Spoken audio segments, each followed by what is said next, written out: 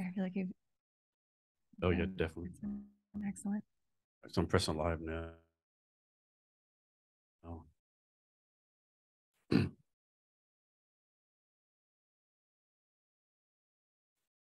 Hello, and welcome to Jason Cavness Experience. I'm your host, Jason Cavness. Here at CavnessHR, we're getting ready to launch our crowdfunding campaign, and right now we're gauging interest. Find out more at https://refunder.com/CavnessHR. Our guest today is Amy Swanson. Amy, are you ready to be great today? Yes. So Amy, softball question first. What do you do for fun? What do I do for fun? I have a 6-year-old. All of her friends come over to my home, and there's like 4 of them. And they asked me to take them places to get ice cream. The other weekend, we went onto a boat. There was a research vessel that was parked outside of UW. And so we all went and toured the Rachel Carson, and that was really cool. I hang out with a lot of like 6 to 8-year-olds for fun. So you're the house like all the kids go to. That one, you growing up, there's one house that neighborhood everyone goes to. That's your house. Right now, it seems to be. I live in UW family housing, which is really, really great. So everybody in the housing is a student with kids. And so the kids kind of run from one home to the next home. And it's really great to have this community of children. It doesn't really exist in most places in Seattle. So I feel very lucky to have found a community full of children and awesome people. So what kind of things are your kid interested in right now? She makes TikTok videos. I'm not a very strict parent. I'm like kind of into whatever she does. And I just think interest in anything is so special.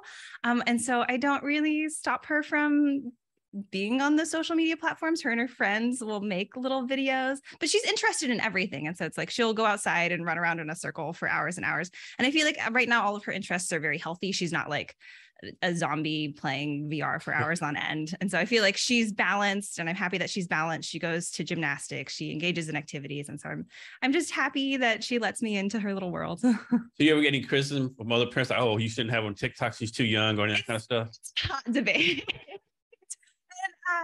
But it's see what she posts, and I like monitor her. And so if it's and I'll dislike things so she doesn't get too much weird content. And so I'm aware of what she's out there and what she's posting out there, but I do like her content. It does feel random. Sometimes she'll get like 2,000 views, and she's so consistent with it, just like constantly putting out content that like just I think the practice of it is really interesting. This is the same thing, but I remember back in the day, like when we were being kids, parents were like, get off the video game, go play outside.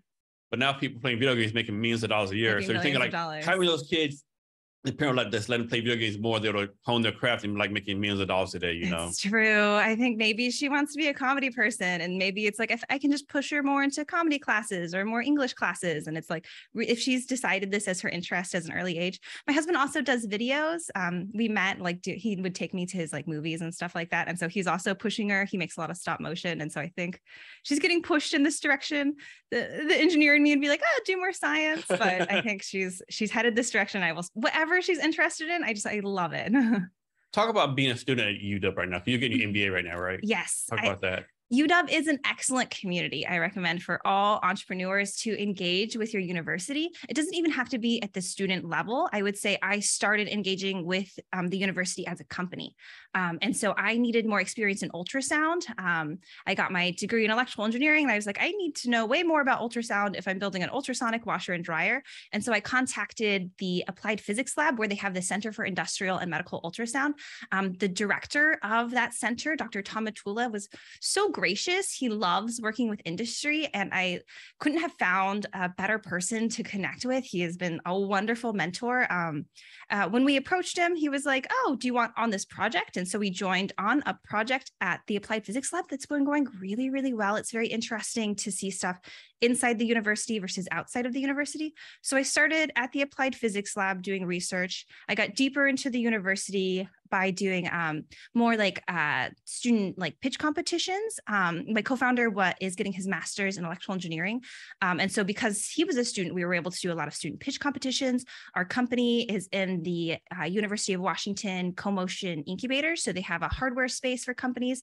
And after being so immersed in the university, I decided to get my MBA there. And then networking is everything. Having a cohort with connections at Boeing and Airbus, Amazon and Microsoft really allows me to leverage other people's experiences and helps me find contracts in places maybe where I wouldn't have had a foot in the door. You talk about the startup space in Washington, University of Washington, because I think that's been one of the better ones. Because Stanford's known to have a good one. Well, UW has to have one of the better startup ecosystems in the United States, I would think, right? Yes, it's very, very healthy. I've benefited from it greatly. The University of Washington has at least 4 student business plan competitions that I've participated in. It's been great. And I guess 5, I've participated in 5 University of Washington student business plan competitions, and just having that experience and having their group of mentors come to you and really, really refine your pitching, really, really refine your business model, and then support your business every step of the way. It's hard to find those networks and those doors to open outside of the university, which is a lot of the reason why I came from outside of the university and immersed myself into the university. And I think it's a resource that's available to multiple people. You can engage with the university in so many ways. They have the Burke Entrepreneurship Center. There's CoMotion, which is like prolific in the amount of IP that they generate. They have their Innovation Core program. So there's a million different programs that you can connect with in small ways just to learn more about entrepreneurship. And CoMotion Labs, they also host Techstars, right? CoMotion inside of Startup Hall, which is kind of the software heavy portion of. So CoMotion is an entity. They do all of the IP inside of the University of Washington, as well as host all of these resources for entrepreneurship. They really are interested in bridging the gap between research and commercialization. So they have like a whole bunch of lawyers, they have a whole bunch of programs, as well as these incubators. Inside one of the incubators is Techstars. And so that's inside of Startup Hall, which is really just like a jewel of like Seattle startup community. Inside of there, they also have a BCU FinTech accelerator and a bunch of different programs that they host. Is there such a thing as like pitching too much and networking too much if you're an entrepreneur? I think I'm at this phase where I'm kind of on the down low right now. I think I was before we did a couple best tests, we were excited about the tech, and then we went and really, really refined the market. And now we're super, super confident in the market, and we need to finish developing the tech. And so we're at this space where we need to lay low a little bit. I have had friends in the hardware space where they start talking about their hardware, they'll post about it online. And then there are people out there watching who are ready to steal your IP. There are patent trolls around. There are bots on the internet constantly scrolling. If China sees something good, they'll knock you off immediately. I had a friend who made a really cool technology, and she's been seeing it advertised online, and her technology isn't even done yet. She's still developing it, and they're trying to sell it. And she's like, I know this can't exist because I'm still working on this technology. Like, I am at the forefront of this. And so you do have to be careful, but I would say it is in your benefit to network as much as possible. Just be careful with what you say and who you say it to. Talk about patents, because you're getting a patent yourself, right? Yes. Talk about that process a little bit. Patents is a whole thing. It's nice to be within the University of Washington because if you work with them, and I think the University of Washington is in a good place where they've benefited and generated a lot of income from their patents. I think there was a place where when I was the director of the Center for Industrial Medical Ultrasound they weren't defending as many of his patents, but now I think they're in a place where they have generated a lot of revenue from people selling their startups and companies. So they have the money to defend patents and invest more in patenting. And so if you are one of their companies, if your IP comes from them and they have a bunch of lawyers, you can kind of go through the different stages. They'll pay for it. If they see potential in it, they will fund it most of the way. On the other side, my company, Ultropia, is not associated to the university, and we don't want to pay royalties on it. So we're very, very careful that all of these resources that we're getting from the university, we're not doing any technical development with. And so we draw this line with our funding to make sure that we're not doing technical development with certain pools of funding that we get. Otherwise, the university could claim ownership of our IP. And so we're very, very careful with that. In terms of patents, there's very many stages of patents. And so just starting with your utility patent, getting that process correct, you can do it. There's different resources. I would say this is when I would say there are lawyers who will help you write it. It costs maybe $3,000 or some of the quotes that I've heard. And then maybe higher than that if you want them to write it all. And I would recommend even just having them help you write it can be really beneficial. And then utility patents can probably maybe around $7,000 I would budget for that.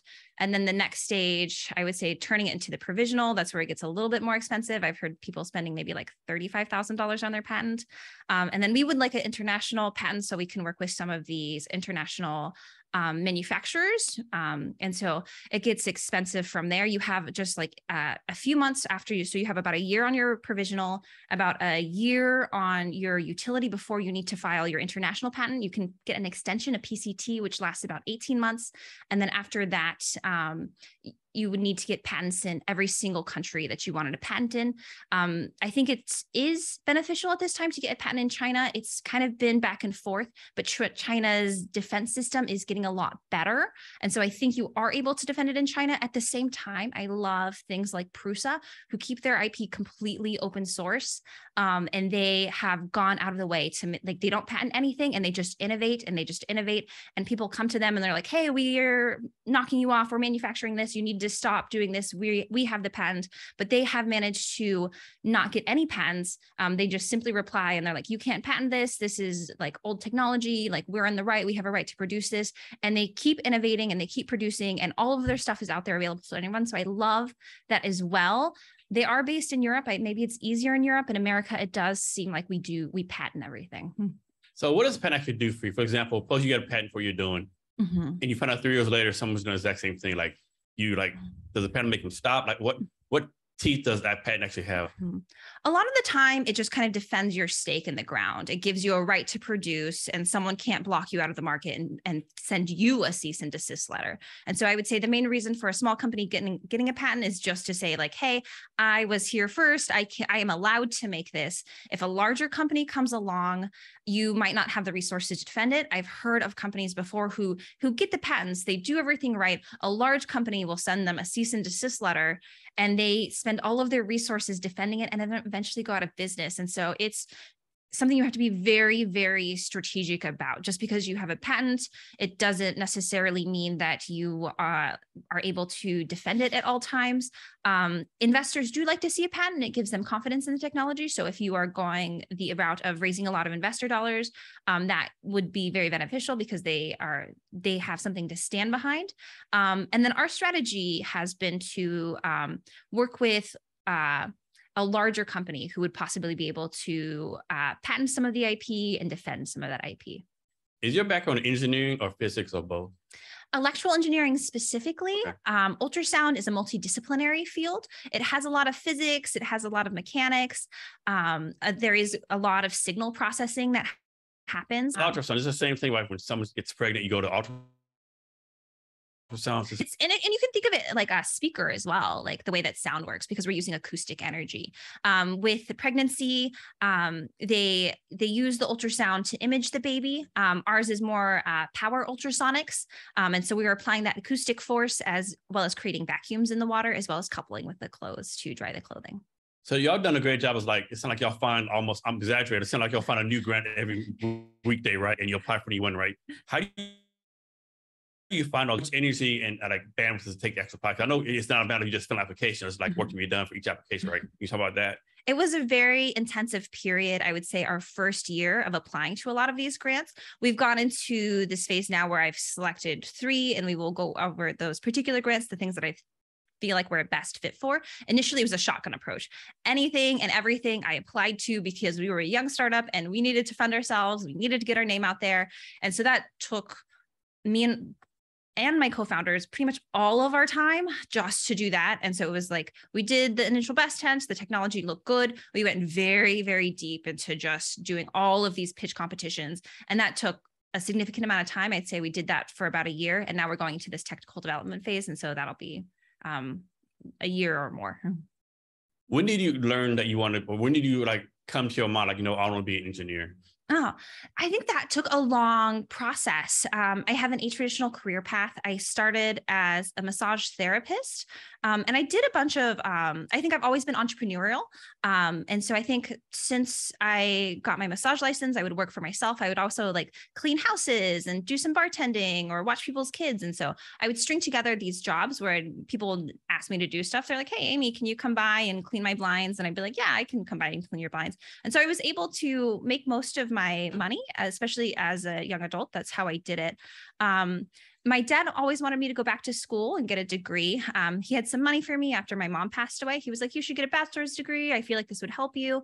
And so I looked into different things. I took a bunch of classes. It's not something I would have done right out of high school, but the more classes that I took, it was really excellent information. I wanted to make more money than I did at massage.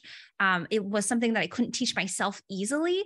And it was the things that you could build were amazing. I always wanted to have this impact on the world, and being able to do it with your hands and create something is very satisfying as an engineer. So have you ever had to get to the point where you're like, man, the business ain't doing well, funds going low. Let me go do some massages on the side. So I guess I'll bring some money in. I could always do that. And that's a lot of the reason I got the massage degree, is just in case I need some extra cash. I can always go do massages. The applied physics lab pays me right now. So I feel like that's been my extra source of income. The project there is going really, really well. And then it's been great that it's flexible. Sometimes I don't go in because I'm very busy. I can work up to 20 hours a week there if I need to. And it just depending on how the project goes too. And so I also apply for grants for that project. And as that project goes along, I can put more or less hours in, but it's going very, very well. So next, talk about y'all won something called MIT's Climate and Energy Prize. Yes. MIT has a business plan competition that's focused on climate and energy innovations. This was while we were doing a bunch of MIT was one that we applied for. We never thought that we would win this one. Usually people from MIT win this prize. I think I looked previously. I was like, oh, an Oklahoma team got pretty far. So maybe we can get third place or something. And they have a really excellent process. I would recommend if you have a climate technology, go ahead and apply for this simply because the network and as well as the process that they walk you through, it's one of the better ones. I feel like a lot of these programs can be really, really helpful because they'll walk you through your value proposition, customer discovery, developing your pitch deck. And MIT was really, really good about putting everyone on an equal playing field, which I loved. And so they went through that process, and then they have several stages in their business plan competition, as well as a conference that was great. I attended the conference. It was wonderful to network at that conference. And then they had several stages of pitching, and we slowly advanced through every stage. We were very surprised and delighted at every stage because you see different labs and labs that you heard of, and you're like, oh, that lab is so cool, and they're developing this technology, and like they should definitely win. And it's so amazing to be surrounded by so many people with so many wonderful ideas. And so we were delighted when we had gotten so far and been so successful. And I think it was a testament to how much we had been refining our pitch. We had done MIT at the end of the season. So we had done a lot of pitch competitions before, and we had gotten very, very good. And so I think it was more a testament to us practicing a lot. So Amy, your entrepreneur full-time job, your mother full-time job, wife full-time job. Why in the world you get an MBA? I'm doing it part-time, and I'm doing it in the evening. And then just having access to some of these brains at the University of Washington is amazing. I feel like I could pay a consultant just hundreds of dollars an hour. And instead I could just go talk to my professor and be like, so I have this marketing strategy and I'm thinking about doing like this. And like her time is like, I'm paying tuition. She wants to see me benefit. She has connections and resources for me. And so the access to the professors, the accesses to the university resources, the programs that I'm able to participate in, as well as my cohort, everyone who is my peer is in all these wonderful positions and is able to help me and is excited about my career trajectory and wants to see me work with some of their companies. And so it's very, very great.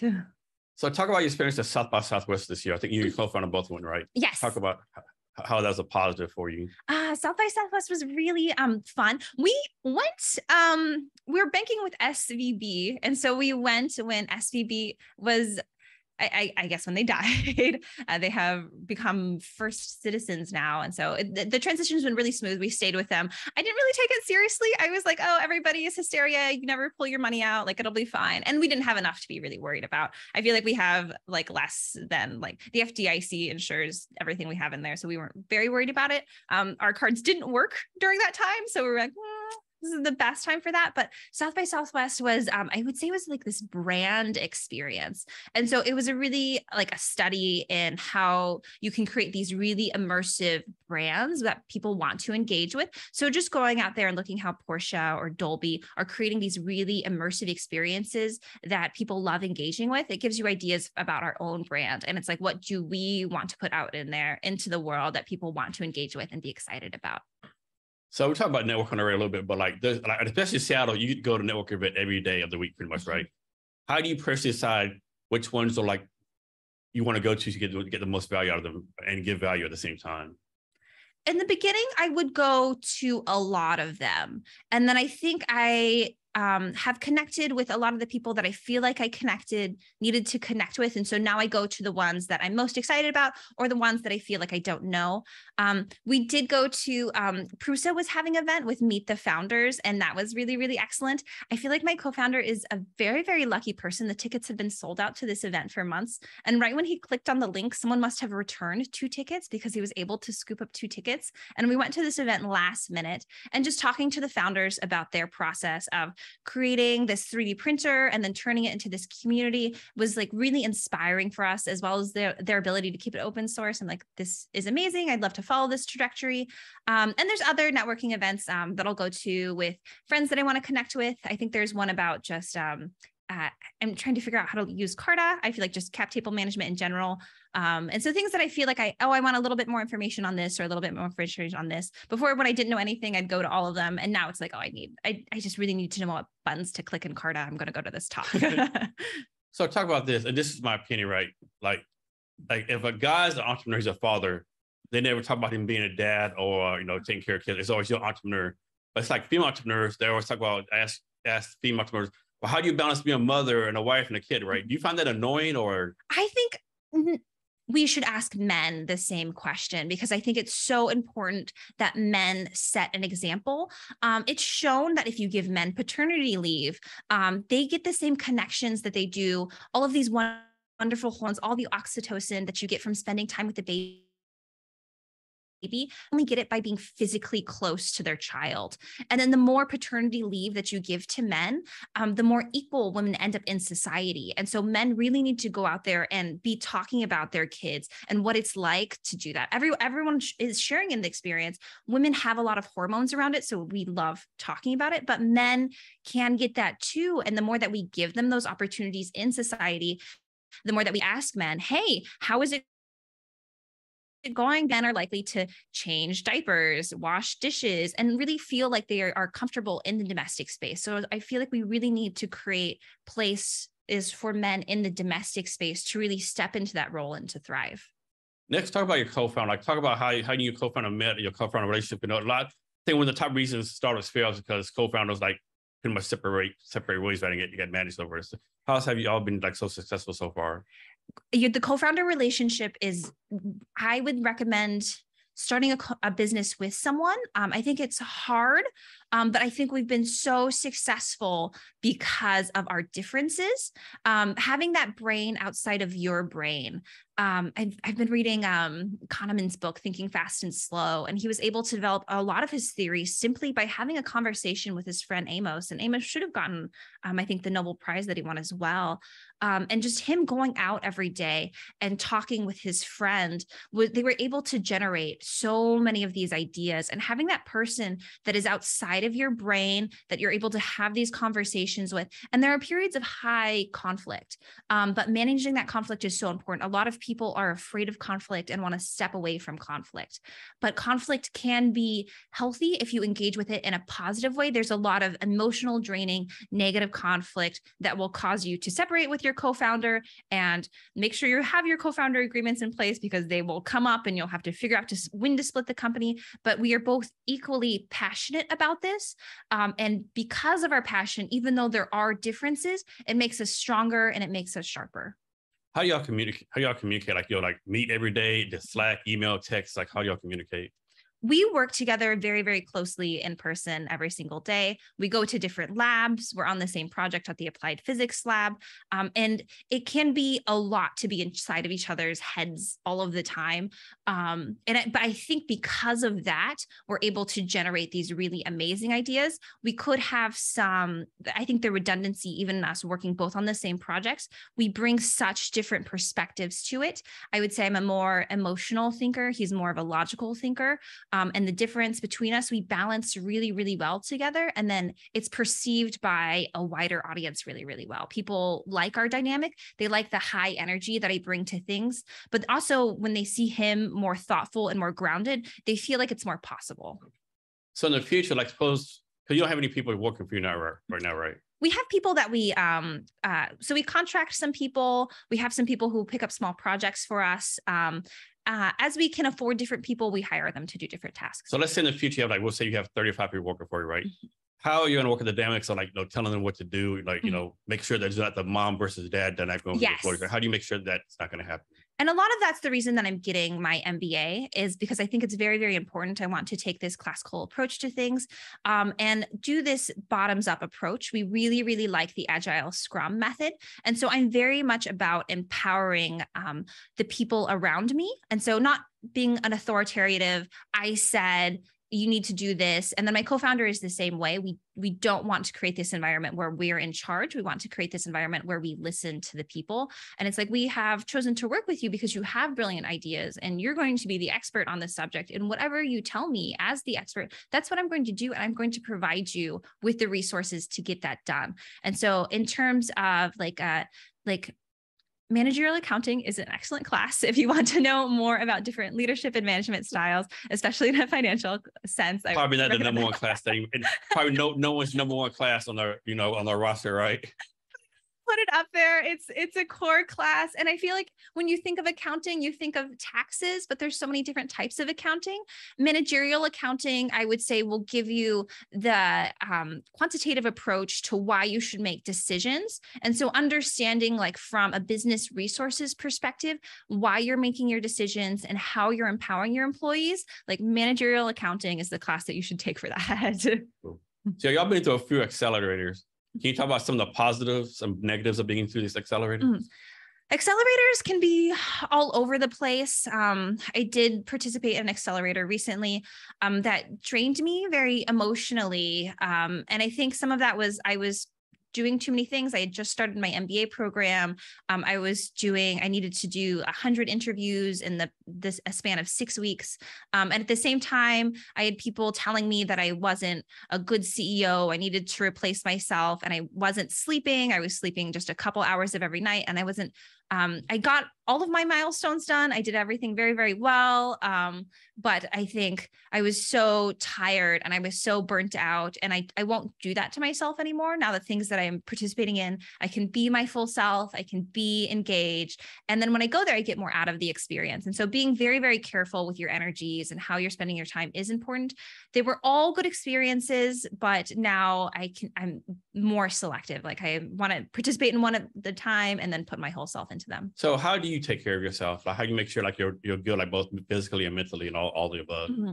I would say it's hard. I would say I struggled with that this fall. I'm doing better now. And I've chosen to do less. I feel like my program just ended. And so I feel like I got a lot more time back and I can focus on the projects that I'm doing. I do love everything that I'm doing. And so it's hard for me to not want to engage in something. I feel like I've recently taken on a plastic recycling program because all of the equipment was lying around and I got support from the university. And it's just because my co-founder was collecting a lot of trash and he's like, I'm going to recycle this. I'm going to recycle this. And I'm like, well, there's all this equipment here. Let's recycle this. And so it's not something I plan on doing forever, but there's enough students at the university who are interested in this. And so I do love doing these things, but I need to be very, very careful not to give all of myself to. Do you have a red flag for your company? For example, if you don't get this much revenue by this time or don't meet this metric by this date, or you're just going to keep on going until you make it happen? I know people who do have flags where they stop. And I think that's really, really healthy. because I proved out the market and I spent so much time proving out the market and I got so much traction, I don't think I would call it quits on Ultropia. Other projects that I'm doing, maybe if the applied physics lab project didn't go well, I would stop on those ones. But because Ultropia's market has been so strong and everybody has been so supportive, even if things aren't going well, and I've been selective with how we do funding. So far, it's been mostly non-dilutive.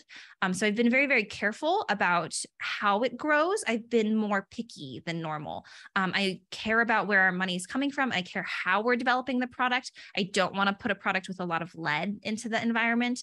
And so there's all these decisions that I'm making that are a little bit slower, that will take a little bit longer, that maybe keeps us bootstrapping for a longer period of time, but I'm okay with that because there's a very particular vision about how people interact with laundry at the end that I want to see fulfilled. So a couple of weeks ago, me and Amy were on this panel from the LSU students. I'm gonna ask her another question after the panel, right? And so both extremes of this, like generals, right? On one hand, you have people that tell you, you know, within 90 days, you don't have product market fit, MVP, and like $1 million of revenue, stop. Other end, you have people like, I don't care what it is. You have, even if you've been in it for 10 years, no product, no nothing, keep going, don't quit. Ours has to be more in the middle. What you take on those two extremes? Those are both very extreme. I am someone who follows my happiness, and that's kind of what I gauge to do things by. And it's not like this instant gratification. It's this long-term happiness that I'm building over time. And if I'm happy doing it, I do it by how I'm feeling. And so I listen to myself. I'm pretty aware of my body and how I'm feeling. My co-founder isn't. My co-founder is not aware of body, and I think he's not able to do that. He doesn't know when he needs to eat.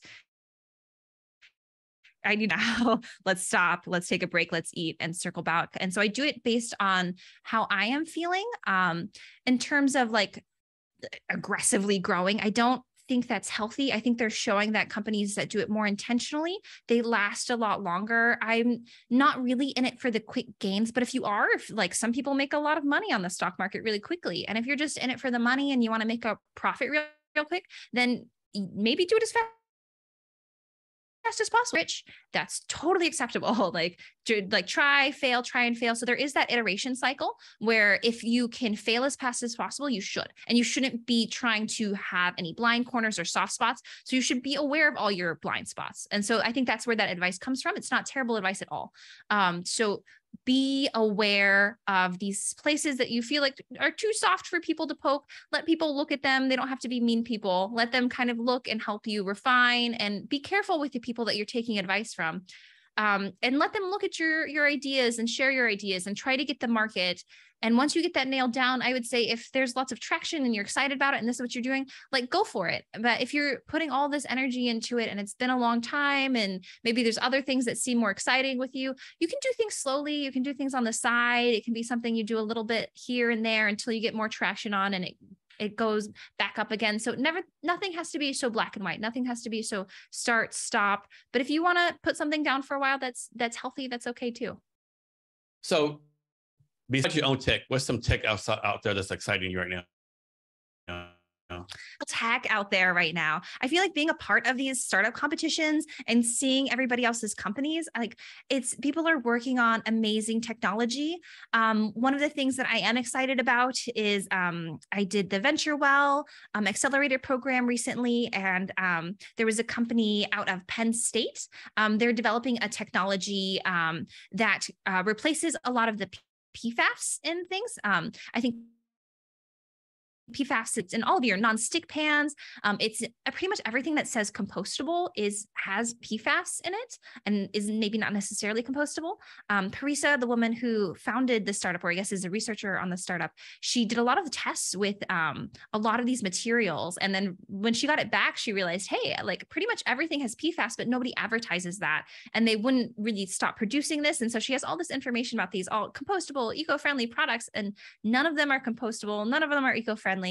But she has developed this system where you just swap out, it's a starch, you can swap out all of these sprays that they put on this paper. And so she can sell it to paper companies. And it's just a bucket of chemicals. Instead of using the PFAS chemicals, they can use her eco-friendly chemicals and just switch it out and spray starch onto all of the on the food wrappers, all of your fast food, your takeout boxes, your pizza, your forks, everything that has PFAS can be replaced with this technology that she's developed. It was amazing, like you go to pitch competition and someone's pitching, like thinking yourself, how in the world do you not have $25 million already? Like, and they raise like, and they say, we've got no other time. Like, how is this possible? Like you change the world with this idea yes. and you have attractions that how but they can't raise funds. It's always like amazes me. Yes. And I think some of that is like there's different reasons in every case. Some of it's just dependent on people's networks. It's hard to get access into these networks. And a lot of that is based on if you are a over 6 foot tall white man who went to an Ivy League university. And it kills me. People say, do a family friend around. Most people don't have family and friends like that, right? Like, no, they do not have family and friends like that. Most people say, I'm the family and friends, right? Right? You know, and I feel like that's since I've stepped into the university, like going from, I feel like my upbringing was just kind of all over the place. And then stepping into the university, I feel like talking to these people now, they're like, hey, do you need money for your early round? And it's just like, wow, like all of a sudden I stepped into this network. Like I found the family and friends round. Is that easy? Oh, wow. It's finding doors to these. It was like, it took electrical engineering wasn't my, I would say, natural path. And so I feel like I went through that process and people like to see like a woman in tech and then like going and getting my MBA. And so it took a long time for me to have access to these networks. But now that I have them, it's like, wow, this is how people do it. So if you want to climb a mountain, go for it and find these people. Who are your mentors right now? Mm-hmm. Definitely the Center for the Industrial and Medical Ultrasound. So Dr. Tamatula has been really, really excellent. All of my professors have been really wonderful. I gleaned different things from them. My embedded systems professor, Dr. Jabulani Niati, has been really, really excellent. Anytime I need anything, he got me through electrical engineering. I would have not been able to get through electrical engineering without him.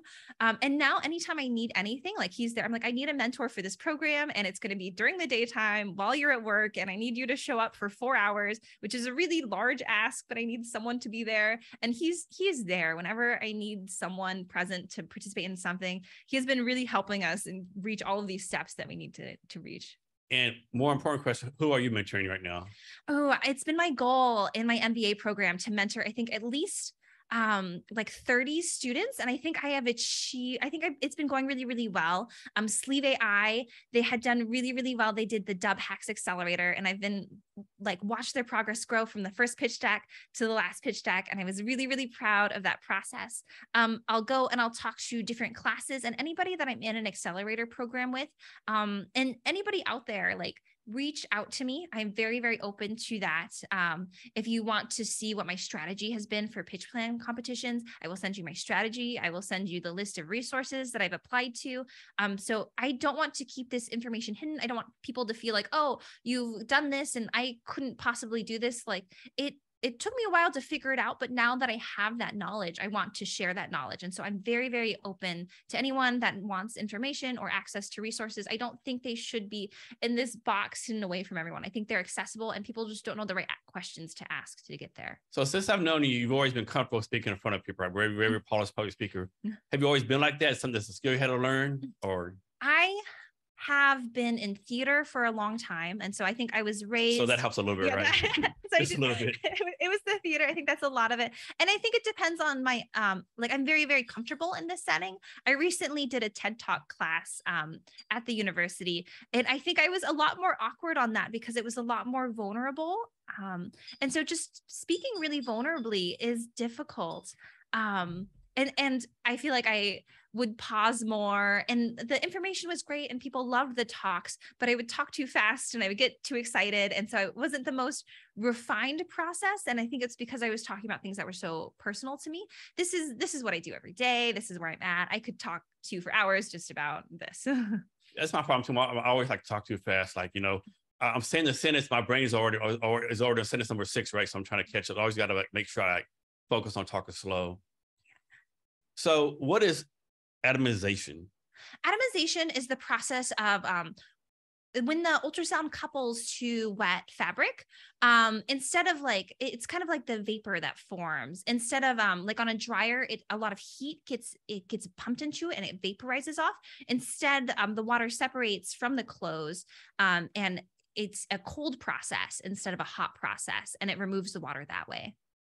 And so you're trying to replace a washer and dryer, two separate machines with a 2-in-1, right? Mm-hmm. I would really like to reinvent the way people interact with clothes. We'll start in the industrial space, and then we'd like to move into the residential space eventually. That would be a different process. I imagine this system of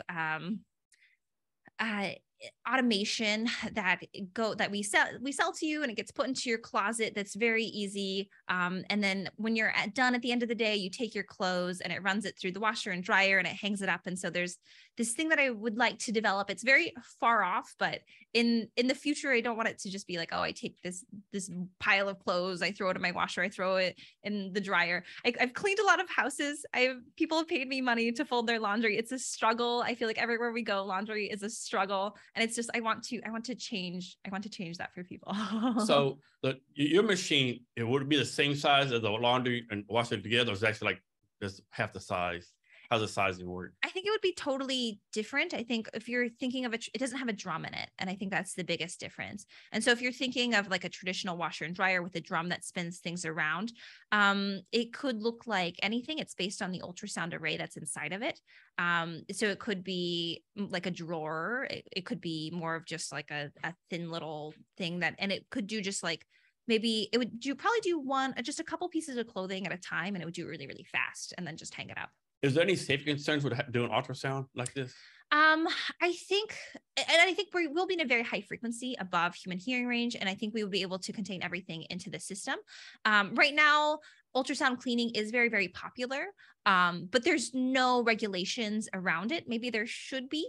It does create a pressure field in the air. And if you're very sensitive, if your ears are very sensitive, especially with these lower frequency ultrasound cleaners, they can cause a lot of pressure in your head and possibly cause migraines. We would like to keep it out of animal hearing range, out of cat hearing range, and then how about with dogs? Yeah, out of dog hearing range, and then contain a lot of those vibrations within the unit. And so just have good dampening systems. What does this mean?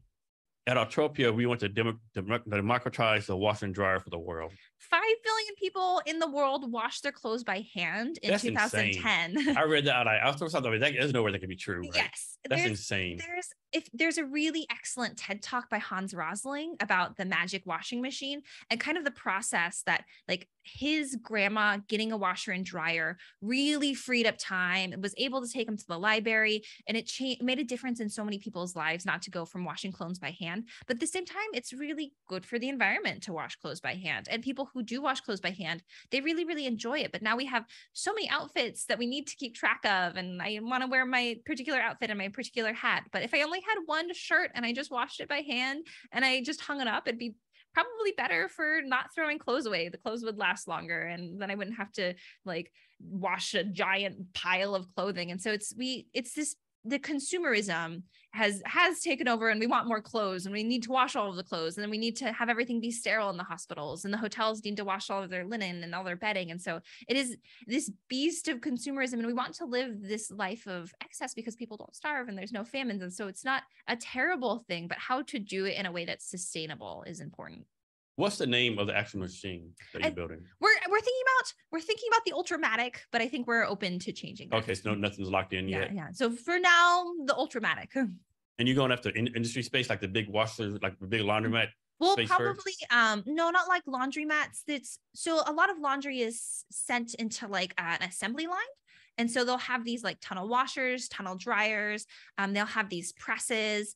And so we're thinking, we've been talking to an industrial manufacturer. We're hoping to develop some sort of partnership with them to build out a module that would save energy and probably fit into their line, increase throughput, maybe cut their dryer times down. And they'd be able to get more through there, as well as probably save tens of thousands of dollars. So the machine, does it work off a battery? You have to plug into an electrical outlet? How's it work? Yeah, plug into an electrical outlet. If we did do something battery operated like that, it would be interesting to create maybe a more in the field camping design. When people get their socks wet hiking, that's kind of like you could lose a foot. So I'm thinking like if you're washing clothes by hand, what are the chances you have electricity around, right? Yeah. And so I think we won't start there, but I think that's a place that we want to grow through. I think we'll start in these more industrial places where it fits in and really, really generate. Our vision right now is to start more high end and then come down and create more and more affordable products. Okay. And so how are you going to convince like companies or people to give up their Whirlpool washer and dryer for your product? Yeah. And I don't think that's the goal. I think we're targeting more like the 25 million Americans that don't have a washer and dryer. Okay. And so if your experience is, I have to walk to the laundromat, you're like, anything is better than walking to the laundromat. Okay. Have you actually built any of these yet? Like all the way through, or you try to do test models of them? I think so far it's just been like the ultrasound. We're focused on the core technology. And then the idea with that it's scalable. And so whatever the outside looks like, it could look like anything. And that's kind of where the market comes in. Is like, okay, we have this core technology, we can put it inside your RV. We have this core technology, it can go into these industrial spaces. And so we're mostly focused on RV be a good place. Yeah. So something like that. Be a good place, yeah. And so it's a very flexible design. And so it can fit inside a variety of things. So what the outside looks like, I think that's the easier part. What the inside works really, really well is what our main focus is. So far since you've been doing this, has the process been faster than you thought, just about the speed, or way slower than you thought? Way slower.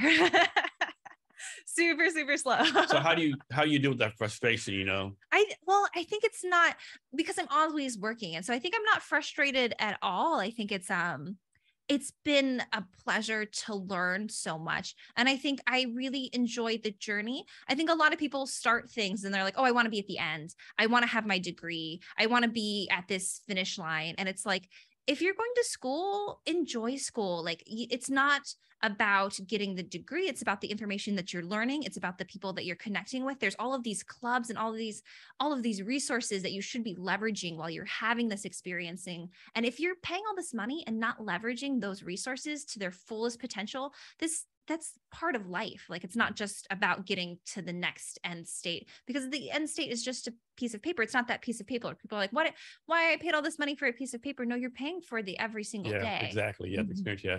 So totally random question, right? So you recently changed your hair color, right? Were you like kind of peer pressured by the other college students? Like, hey, change your color, fit in more, be like us, or something you just like did on a whim? Aware about how I am perceived, and thinking about that.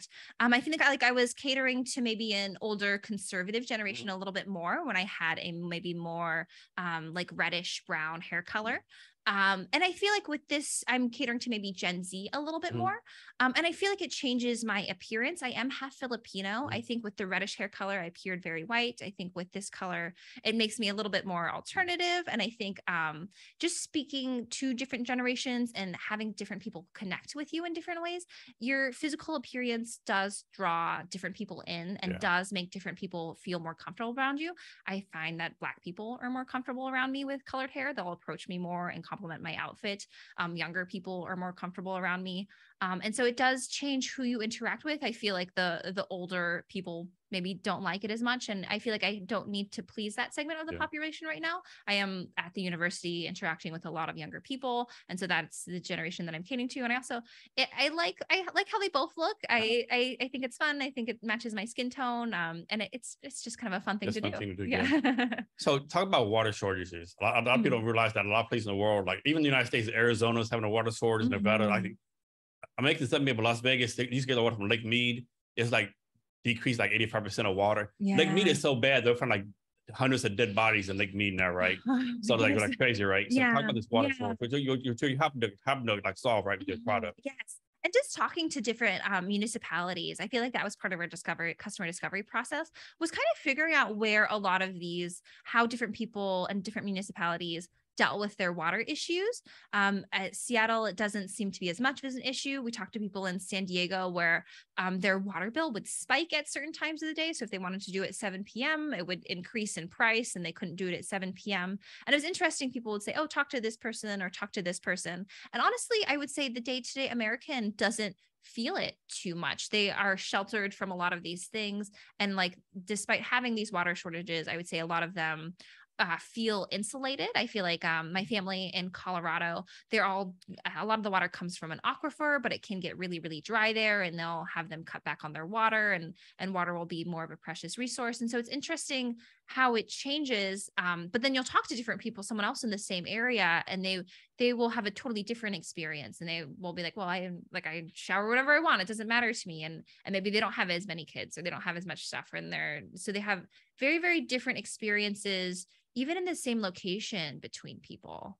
I know, I think a couple of years ago, I almost say it was LA, right? They had like the water restrictions. You couldn't water your lawn anymore or doing this stuff. Yeah. But all the rich people like still like using water. Like, and they're like, we'll just pay the fine, whatever, Not saying, hey, you can pay the fine or whatever, but you're still like killing the water, right? It's for everybody, right? Yeah. And there's a mindset of people like this ridiculous. Yes. And so some people are just not aware of the problem at all, and it'll be the same person. And I think if you're in maybe a more low income, low resourced area, I think you feel it a lot more, despite someone who might live in the same city as you, maybe doesn't feel it at all. In a lot of places, like they don't even have like drinkable water, right? You have to go like literally walk miles to clean water and walk back, which is like, with us, it's like if where you go in the United States, the water is relatively safe, right? Yes. Don't be wrong, it might be kind of like brownish sometimes, or like maybe like taste weird, but it's not going to kill you, right? Yeah. Where other places, like the water would literally kill you. I do encounter people that have a lot of fear around water. I talked to my friend recently and he was like, don't drink the water. I got you bottled water. He's like, I'm from Vietnam. We don't drink water anywhere. I went somewhere and I got this terrible sickness, and like, you have to be so careful with water. So your washing machine, it uses no water at all, right? It does use water. I feel like it's been out there that it doesn't use water. And I think we made sure to put in our pitch like 3 or 4 times, because I think we kept hearing that impression. I think people maybe got like in Star Trek, they have these sonic showers that don't use water, and they would bring to us these things that they heard. And I feel like we mentioned it a lot that it does use water. We're hoping to recapture a lot of the water through this atomization process. And so I think we plan for it to be circular. So all of the water in the machine just stays in the machine. Okay. And then what kind of water does it use? Does it have to be distilled water? Can it be like any kind of like salt water, like water the tap? Does that type of water matter? And I think that's a lot of the research that we're doing. We don't think the water matters too much, but the water does affect cavitation. And so depending on the type of water, it will change like the cleanliness of the clothes, which is something that we are interested in. No matter what water you use, it doesn't affect the process. From your research so far, what do you think that like what's the word I'm looking for? The life cycle of the machine is going to be like? Can you use it for like 20 years, 5 years, forever? We're hoping, we would love to make this very modular design. We were very inspired by the 3D printer. And so it's a solid state device. Unlike a washing machine that has all of these belts and motors, it won't have all these belts and motors. The electricity goes through this ceramic piece, and the ceramic expands and contracts, which drives these pressure waves through the water. So that it's very user-friendly. When we did all of our user interviews, people like to work on their washing machines. They're an investment. When they break down, a lot of people do take them apart and are like, how do I fix my machine? And we were surprised about people's interest in the ability to work on their machines. And then as engineers, we like hearing that. We want people to feel comfortable working on their machines. And so we would like to make a design where if a part breaks down, we can just send it to you and be like, hey, you can do it. It's very, very easy. And just having the information out there for it to be accessible, even open source, so people could add different modifications to the machine. Like, hey, I figured it out, so I can set this thing up in my closet this way, and having it maybe be this community around this more modern washer and dryer. What is the machine made out of? We're not sure yet. And so the ceramics, the core of the technology are ceramics. They're these piezo elements. A lot of times piezo elements have a lot of lead in them. And so that's making sure that we're very careful with what goes into the ceramics and developing these transducers in such a way that they're effective, but also environmental. Do you foresee like in the future, like having like, Ultropia franchises, like all over the United States, where someone go to like a store in Dallas, Texas, or Denver, Colorado, or like the little town, County, Missouri? Is that you foresee something like that? I think Dyson is our ideal. We really like the way that Dyson has done it. And so we, like if we could similar, I feel like it would be Dyson. But to start in this very space where people want it and be very accessible, I think if you combined Dyson and Prusa, the 3D printer company, I think that would be our ideal, is just kind of to create a luxury washer and dryer, but that is modular. So you could just buy a piece of it in a really affordable way, but then you have these add-ons that make it a nicer experience. So let's say, tomorrow, you find out you have a rich uncle that give you like $25 million, right? Who are you going to first hire? Going to be like traditional starter, like marketing, sales, tech developers, or are you going to bring on like actual scientists? I have a list of people. I'm sure you do. Yeah. Who your first hire is going to be? Yeah. You interact with these people and you see their work, and you're just like, I care very much about team dynamics and the way that people work together. And I feel like there's people that I've worked with and they've been so excellent that if I could bring them on, it's like, okay, I put you in charge of this. You're brilliant at this. I do the same thing. Yeah.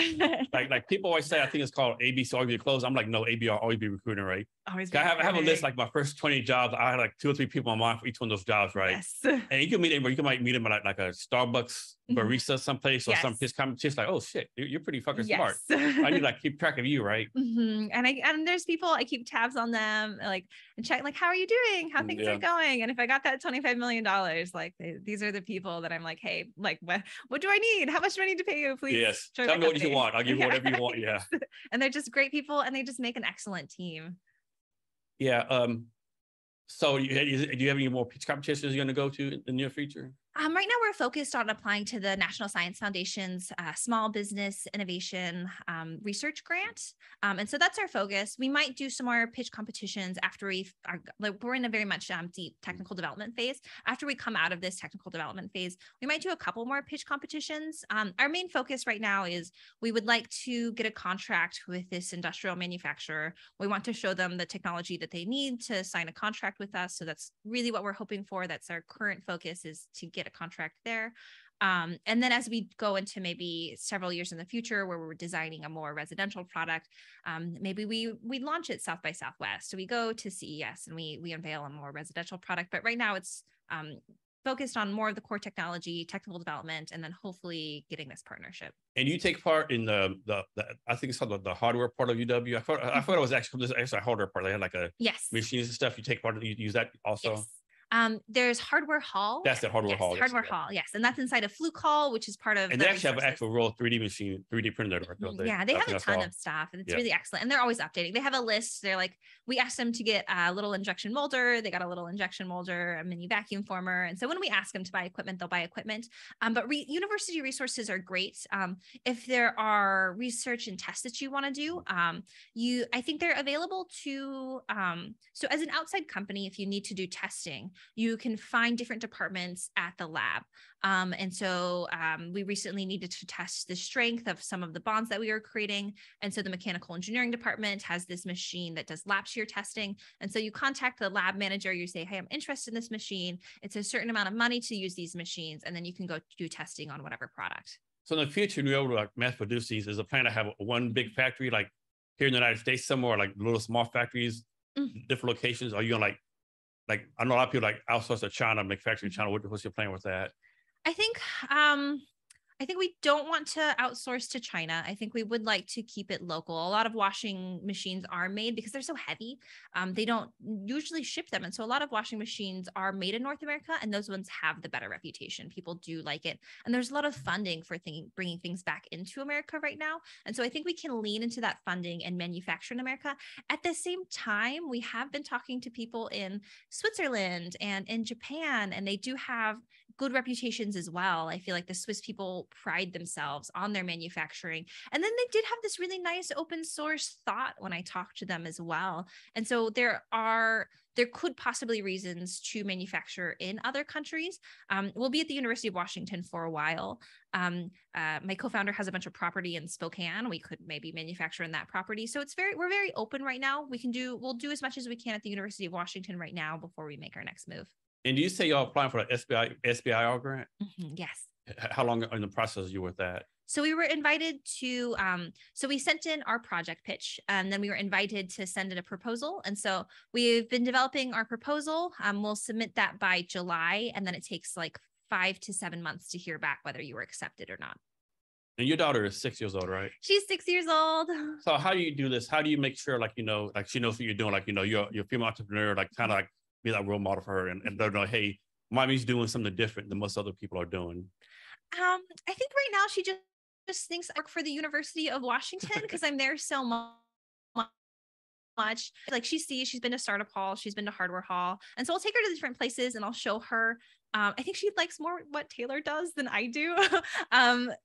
She asked me the other day, she's like, oh, you work for the W. The W is tearing our housing down. Whose side are you on? And I'm like, oh, but the UW also owns our housing. That's hilarious. The W, that's hilarious. And do you have like an elementary to school she goes to on the UW campus? Well, Olympic Hills Elementary. Okay. And so that's kind of north. Seattle recently changed their geozone laws. And so even though we moved to UW housing, I was allowed to keep her at the Olympic Hills Elementary. And I really loved that elementary school. I feel like their programs are so excellent. I feel like they did all these remodels. And so the school feels newer. There's lots of colors. It's a really nice school. There's lots of good light. The teachers are really, really excellent. And because I started her during the pandemic, I think a lot of parents held back their children. I went ahead and started her in kindergarten. Her class size is smaller, and I think her class size will be smaller as long as she's. And so your bachelor's. Yes. What is that? It's a great question. What is that? I think at the lowest level, I think you're kind of studying like how electrons work, but it breaks into so many disciplines. I feel like the more that you dive into any field, the less you realize that you know about anything. And so it's hard to cover so much material in such a short period of time. Some of it is signal processing. Some of it is waves. Some like the grid system. How does your power get to your grid? Some of it's communication between objects. Some of it's like computer architecture. So there's a lot that goes into electrical engineering. And then a lot of people kind of pick a focus and go more into that focus. With ultrasound, it's a little bit more, we're understanding how these signals are being processed. But then there's a lot of physics that happens in there as well. And so I think picking a thing just gives you a broad understanding. So then you're able to kind of know what the foundations are and then go deeper into something yourself. How do you do your schedule on a weekly basis? Like, it's all about calendar. You work like 12-hour days. Do you take weekends off? You're like, I never work, past 5 o'clock. How do you do that? Because people do it different ways. I live and die by my calendar. But then at the start of every week, my co-founder and I will make a schedule. I think I was working a lot more. I was working like all of the time. And then my husband had to step up a lot. He's been really, really great about that. And he was there. I feel like I was gone. I was never home. Now I've come back and I think I have a little bit more schedule now where I do take more weekends off and then I'll take more evenings off. But it changes a lot depending on the needs of the company. What kind of tools do you use on a daily basis? Like, do you use like Slack, Asana, like pen and paper? How do you like do that kind of stuff? I would say most of our stuff is inside of Google Drive, and we think accessibility to information is really, really important. So whatever's easiest and fastest first. And so documentation is everything. Keep everything documented. We also use Trello just to kind of like have a task board and manage tasks. We have an Excel spreadsheet with a schedule. I just managed to sync all of my calendars. They still didn't sync on my phone, but I was really, really proud because I had trouble getting them to talk to each other for so long. And so all my calendars are synced. I also, I use things like Win2Meet. I use Discord. I'm part of like 10 different Slack channels. And so I do all of the things. You can reach me on LinkedIn, Facebook, Instagram. I'm everywhere. So in the future, you actually start hiring people. What kind of characteristics are you looking for your people to bring them on to make sure they match what you're trying to do? I think to me, it is working with people. So I think it would be just small projects. If we work together on a small project, and to me, it is a lot about making sure that they're growing in a way that they want to grow. I think I talked to someone recently and I think they were excited about Ultropia, but I think the work that they would actually be doing wasn't in the direction that they wanted to be growing. And so I am very cognizant about making sure that people are happy to do their work because I think it can be very, very fun and enjoyable. And if you're doing work that you love doing, like you're so much more passionate and excited about it. And so to me, it's just about connecting people with the work that they want to do. So successful is very subjective, right? Yes. Since you've been involved in startups entrepreneurship here in Seattle, what are some of the characteristics you've seen some of the successful entrepreneurs have? I think it can be all over the place. I think people do learn from experience. I think you can't deny luck. I would say you have to be, a lot of it's right place, right time. The markets were looking for this solution. And sometimes it's like, I happen to have this right solution. I was in the right place at the right time. I think honestly, when it breaks down to it, most people are lucky. And I think that's, and they'll go back and they'll give you advice. And I've heard people like, they get really, really far on luck, and then they'll go and they're like, oh, I want to start a company and give other people advice. Like I had something. And then when they try to do it again, they realize it was luck. Like I didn't really have a framework that I could like move forward on. And a lot of people do want to try to apply these frameworks that work for particular things. And they do work pretty well, like lean and agile, and a lot of the stuff you can apply, and it is successful. But at the same time, I think a lot of people who are successful in the traditional sense are lucky. A lot of people don't realize too, like it works like this. Like you might meet like someone at some event, right? And you have a good conversation. And 2 months later, I got to meet someone else. Oh shit, I remember Amy's doing that. Let me connect you to, and then something comes out of that, right? Yes. I think that's so, and that I feel like that's part of luck too. It's just like finding the right people, and it's like putting yourself out there. Working hard is valid. And so I feel like going to these network events is a way of putting yourself out there, and a way of finding these people who want to work on these same projects with you. And then something develops from those relationships. And so that's why networking is important. Like, so you can find these people and find these connections. How do you deal with criticism, right? Because I think some people criticize you, they from a good place, other people criticize you because like, either they're a hater or there's like have a bad attitude, right? How do you like, first of all, how do you decide, okay, this is from a good place, not a good place, and just deal with criticism overall? I think you have to think about why people are criticizing you. I would say do not take criticism at face value. Usually there's something deeper with why people are criticizing you.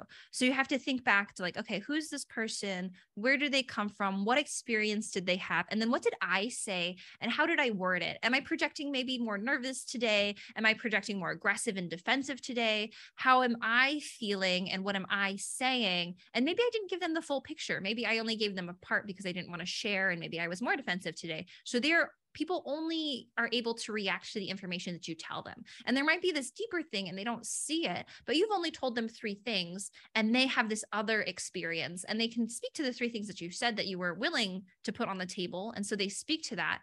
And that's from their experience, and they have been successful in this way. And so understanding the full picture, and that what you're being criticized on is just a small part of what you're seeing of each other.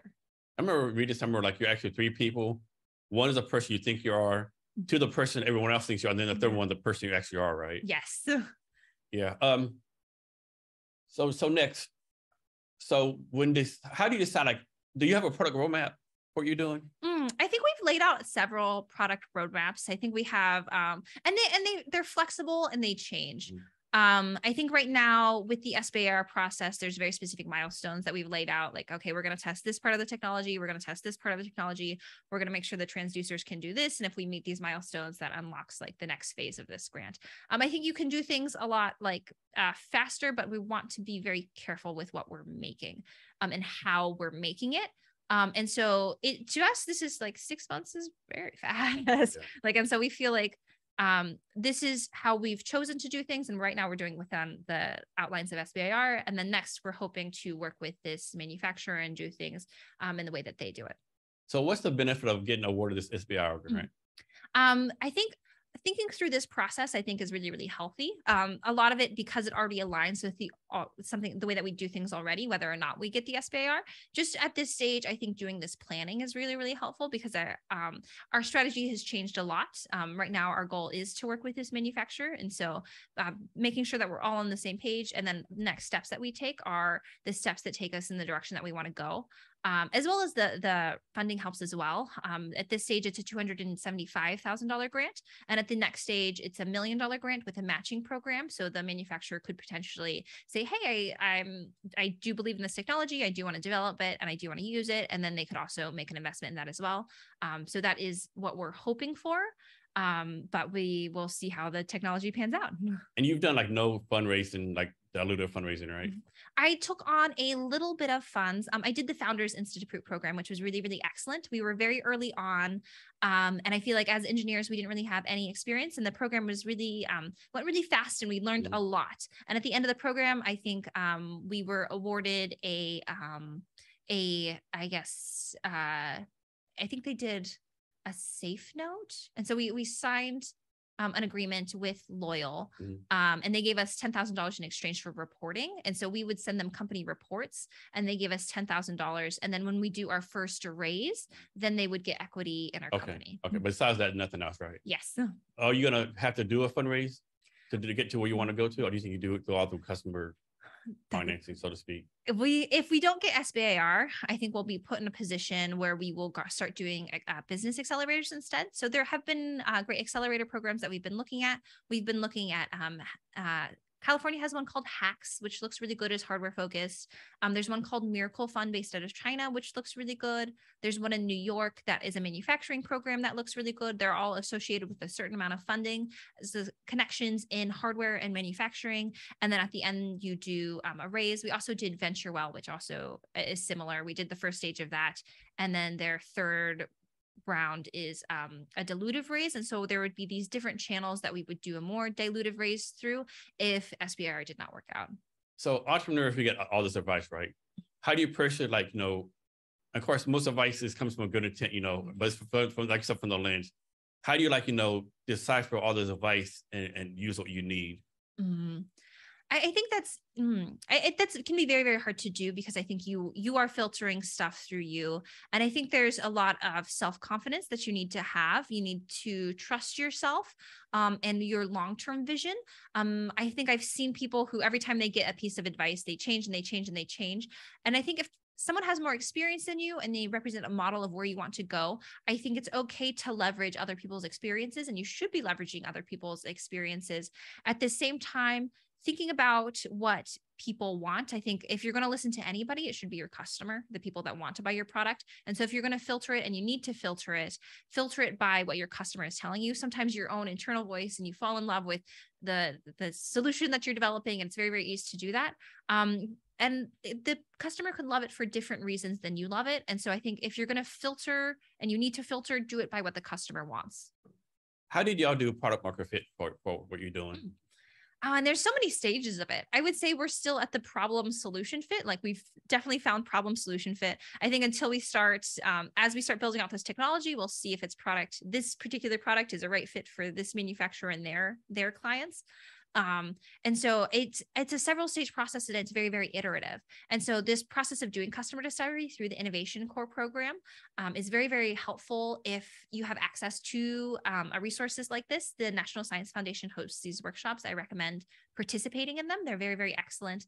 And you go through this process where you put all your assumptions on the lean Canvas business model. So you can do this without using the National Science Foundation. And so you put all your assumptions, all your hypotheses onto the lean Canvas business model. And you say, I think this, and then you go and you interview a bunch of people to test your assumptions, but you have to be careful about how you interview people. I think a good book for that is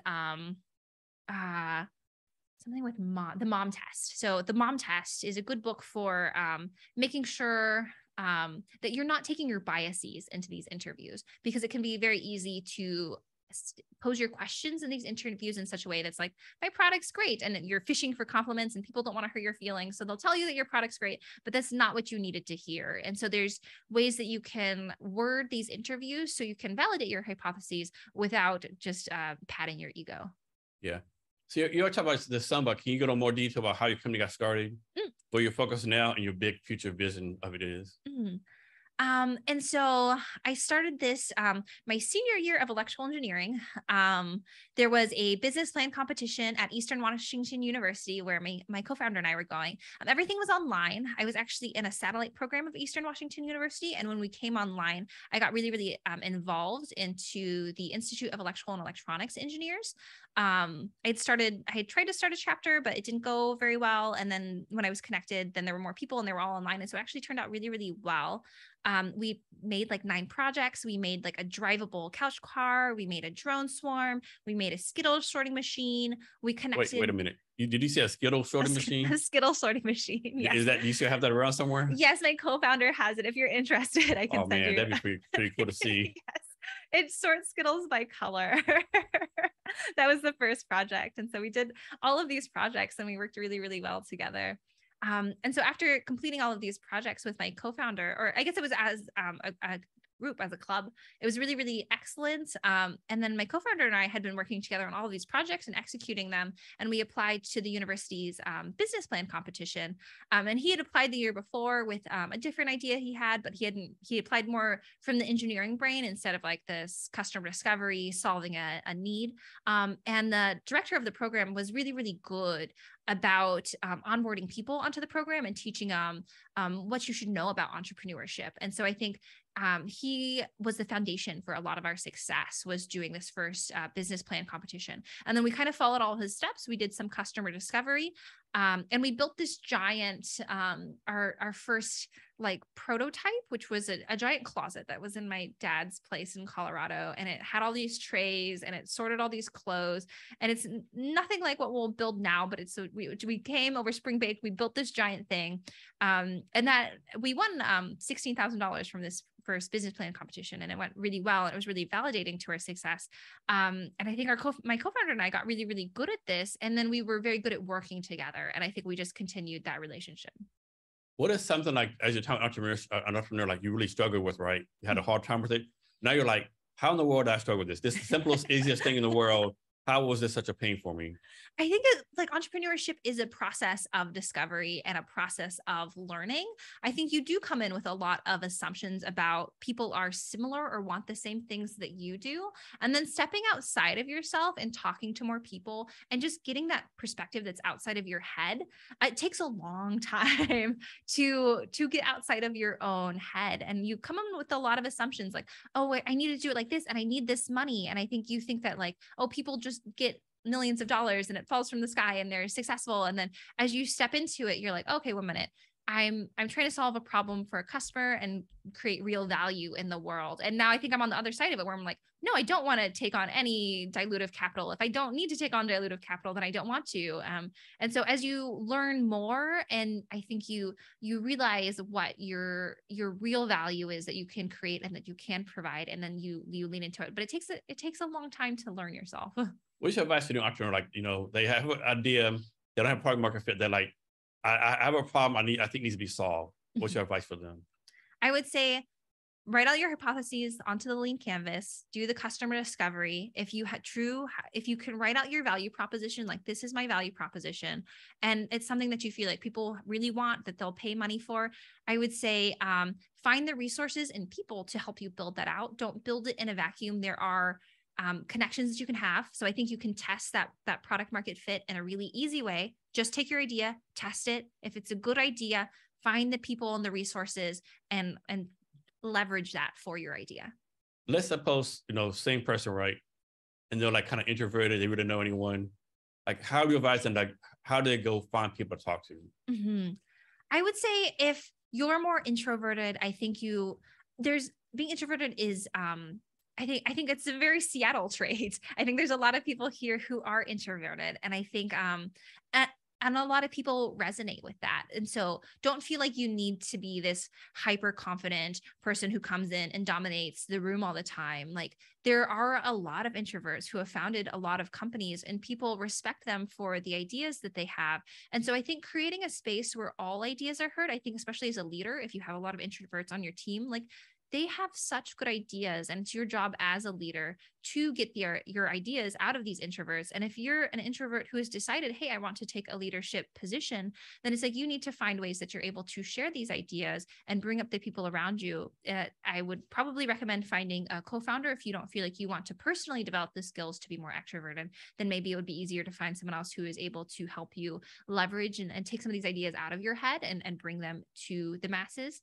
And there's so many ways to do things. So I wouldn't say introverts, you can do it, get help. So from your perspective, what are some pros and cons about the Seattle tech startup scene? I think that every startup scene is very, very different.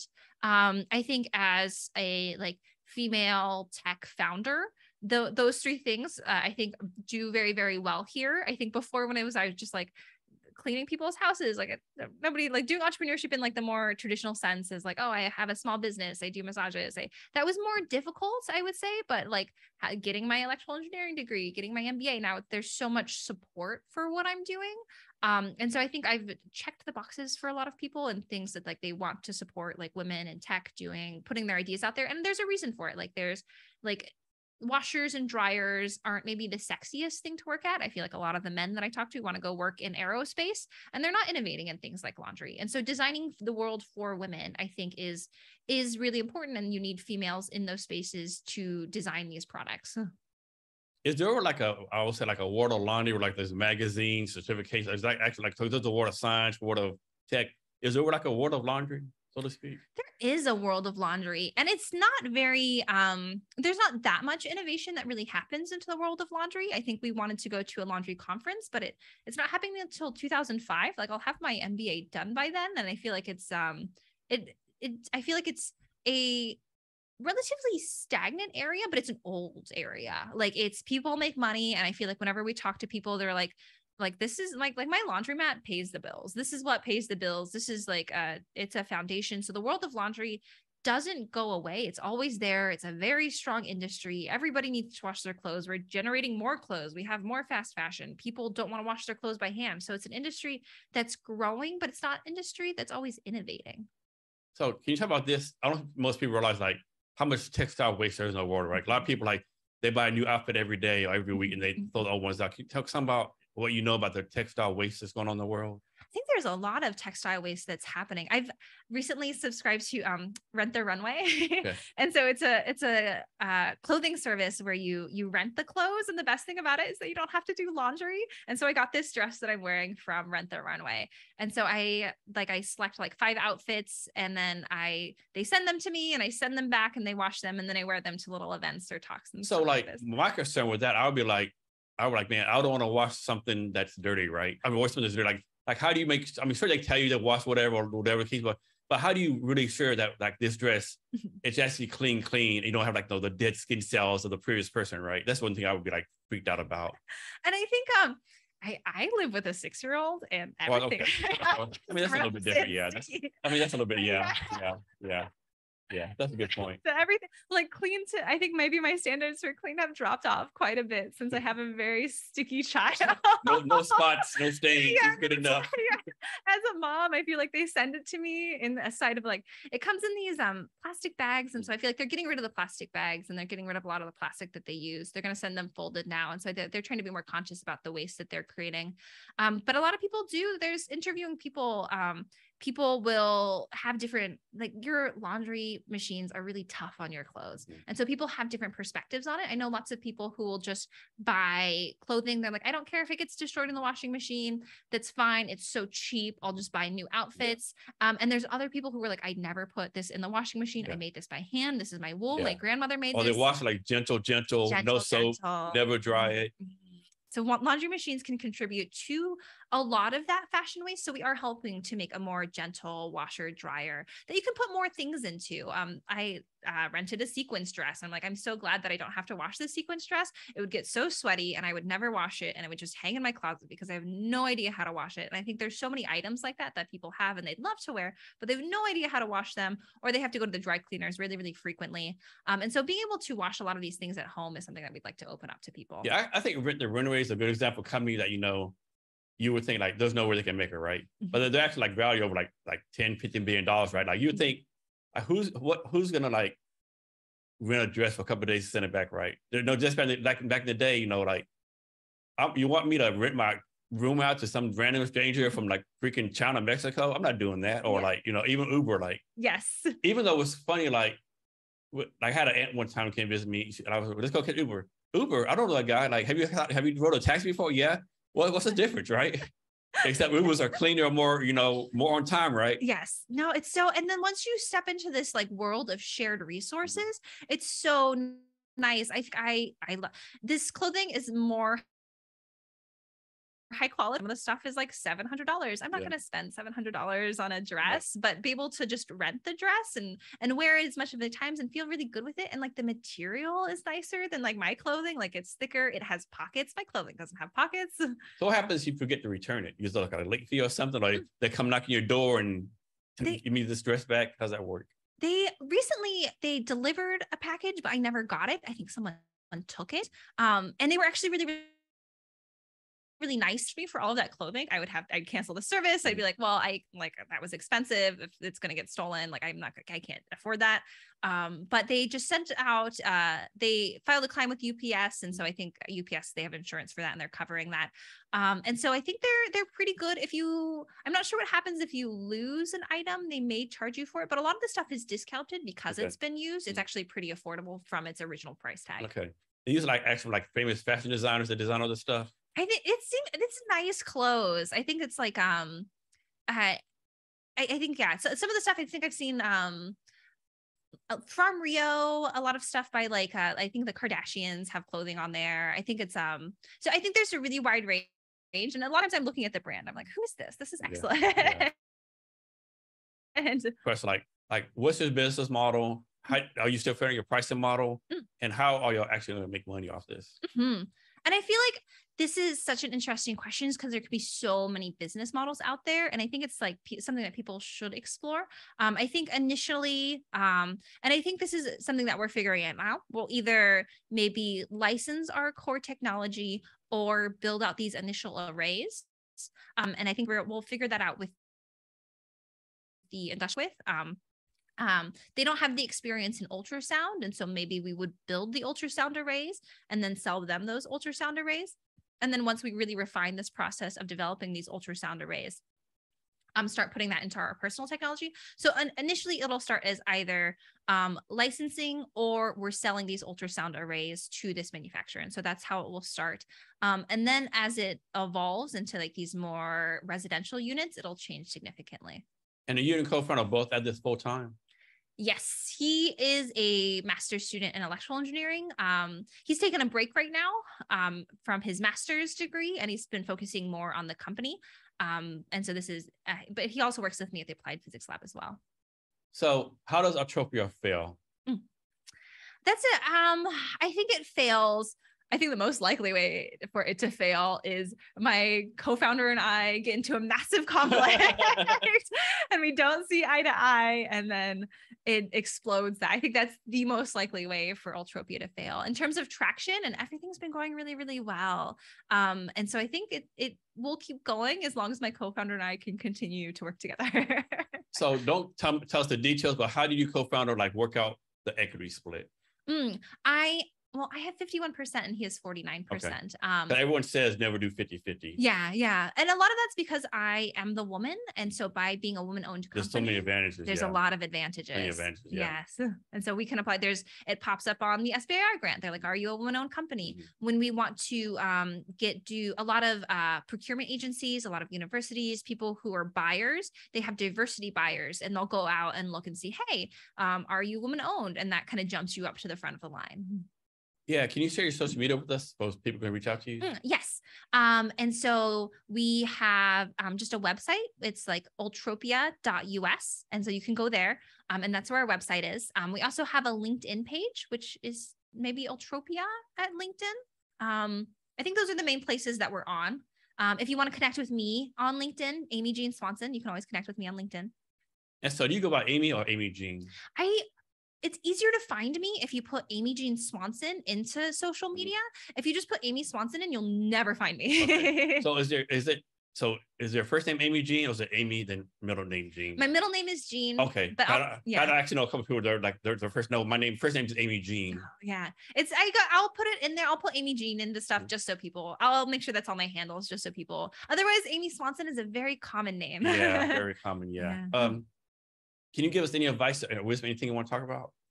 I think you can do it is my biggest advice. I think entrepreneurship is so special. I think it's the heart of capitalism. I think it is the best way to have equity.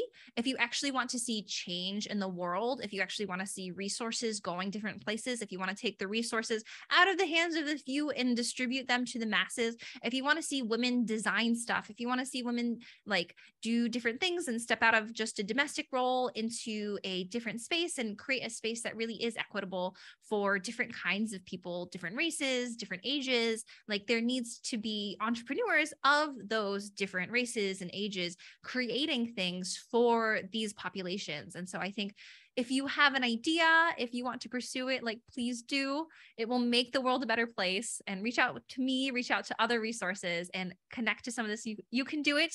It's hard. It's harder if you're not maybe the traditional white, rich, successful male, but I think things are shifting. And the more that you're willing to, I think the world will be a better place. So a while ago, someone put on Twitter, if you're an entrepreneur, you're gonna get punched in the face at least 100 times. People were like only 100? So you mean 1,000,000? So like, how do you personally like take these punches in the face, being told all the time? Like, how do you like keep that from like being mentally draining on you? And I think a lot of it is I think I can't deny my luck. Like I have been successful in this space.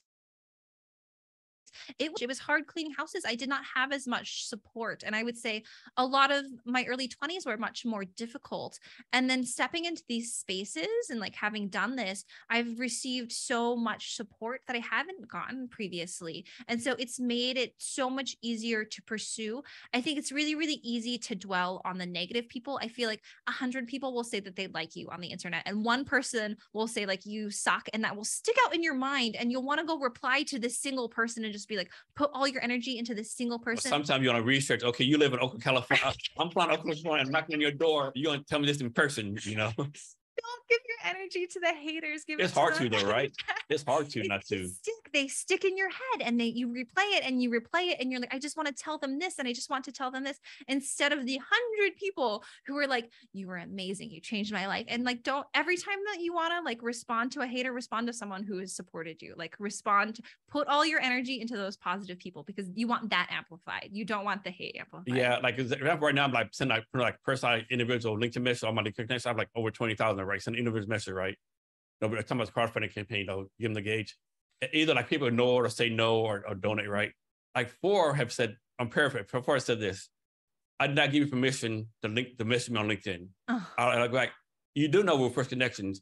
That does not matter. I didn't give you permission. Like, are you kidding me right now? Like, yeah, seriously, right? Why are you on LinkedIn? Yeah. The entire point of LinkedIn is for networking and connecting. I feel like I pretty much had everyone on LinkedIn. And if someone has something, to reach out to me, I've connected with amazing people on LinkedIn that I didn't know. And they were totally cold, like, hey, I just want to reach out to you and ask you this thing. And they've been amazing people. And so I leave my door open for opportunities. If you're not that way, why are you I know. It just blew me right. How am I going to get permission from you? It's ridiculous. If that was your mindset, you couldn't exist on LinkedIn. I feel like you get 1 million bot messages every single day. Like that person is probably freaking out over the bot messages. Like oh my goodness. Yeah. Right? They're just and my thing is, why reply with a message? Just ignore it, right? Just ignore it. Yeah. If I get too many bot spams, I'll ignore it. Sometimes it's hard to tell with the bots these days. They are very good. And I'm like, they have my same connections. They have people I know. And then I'm like, oh, 1 minute, maybe these are all bots. And so I know the reason I've been getting a lot is like, an Asian female, really attractive, maybe like 3 or 4 connections. Her education is like some high school in China, but she's a president of a multi-billion-dollar, chemical country in Venezuela. A lot of them are bots. It's just, you see like LinkedIn would do something to clean up stuff up. Yeah, that would help. Right? Yeah, but it doesn't hurt me too much, and so it's fine. Yeah. Do you have a favorite social media that you use? Oh, I go through different phases. I feel like I've never really been on Twitter. I was a big Reddit fan. I do like Reddit fan. I think I messed up my Reddit algorithm, and I'm not enjoying everything that I'm seeing on there. Yeah. So right now I'm on Internet, and I just really like the mat, and so I like new wave of media and the way they're presenting information. I think it's so brilliant. It's so interactive. I think you can absorb a lot of content really, really easily. I feel like there's influencers who are like education on TikTok. So much education. I follow this astronomer from the University of Chicago on there talking about black holes and phasons and stuff. Yes. It's interesting stuff. And it's so absorbable. I feel like Reddit can get a little bit into a circle of people asking the same. Never got And for a while it was pretty good. And now I'm kind of like more the people generating content on TikTok and then on Instagram is just so excellent. And then the format of it is so brilliant and innovative. And then you're just able, like, they're talking about like, hey, if you want to produce this bottle, here are manufacturers who can do it. If you want to make a wallet, do this, follow this brand. Like, and they lay it out for you. Anything that you want to do, people have a roadmap and you can go follow it. You ever watch this on TikTok yet? Go to, it's called a hashtag Chicken Wars 2023. What is that? It's like these chicken wars, right? It's like, it's insane, right? There's like hundreds of videos. So first video, this guy, he has his chicken walking behind him. He says, hey, we're gonna go in my pocket, about to go kick some ass, right? Other guy goes in there with this chick behind him, pull up, we're about to come get you, right? And all these videos, it's like, it is insane, right? Like people like, they like did like, you know, a chicken war versus the Avengers in-game music. I mean, it's like, it's just hilarious, right? It's insane. Check this out. I need it on these pockets of conversation. It's insane, yeah. So is there anything else I should have asked you that I haven't, anything else you want to talk about? I think as a founder, I feel like the lines are hard. And I feel like your projection between like this personal self that you want to be, like you want to be your authentic self all the time, and finding the places of your authentic self and like your personal self, and like where those lines are, and then making sure that you're being effective in the things that you want to communicate with people and like how you want to communicate with them. And so finding like where those lines are and where your comfort is with people, I think is interesting. I think that's a good point, because like, I think you gotta be authentic self. Like suppose, you know, you're fundraising funds, you're doing research, and this one investment firm says, you know, like you sell a very traditional conservative, right? Yeah. Like, are you gonna change your hair back to normal for this one VC? No, you're not, right? It's not worth it, right? So I think a lot of people like, oh, you know, I gotta, you know, be in a suit and tie with a hoodie, right? You know, just be yourself, right? Just be yourself. Because if you take the money from that company, you can't hide yourself forever, right? Yeah. You gotta be your true self. Yes. Hey, Amy, this is a lot of fun. Thanks for doing this today. Awesome. Thank you so much, Jason. It was a pleasure. And to our listeners, thanks for your time as well. Remember to be great every day. Be great every day.